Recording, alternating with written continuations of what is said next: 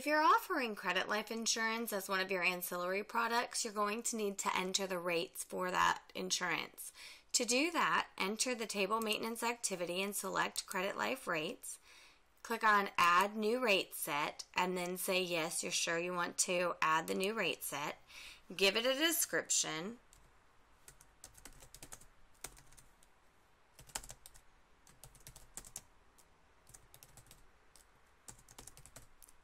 And then enter the state that this is going to be used for.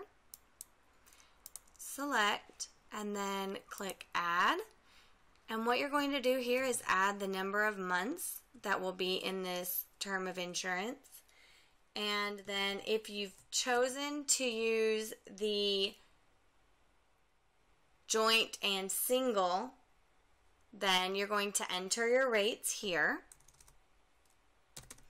And then enter for the joint decreasing,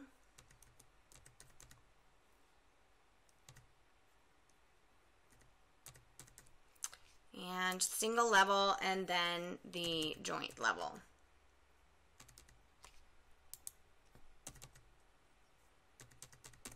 Once you have that entered, click Save, and then click Close. And that will now be part of your table maintenance credit life insurance rate sets. You can select whatever set is agreed upon between you and your customer. Please check with your state to make sure you're entering acceptable and accurate rates. And if you choose to use the database or create a database to use for your rates, then you can create that here as well. Once you're done, click the next activity you'd like to go in and work on. If you need to enter some additional insurance rates, you can do that in table maintenance as well.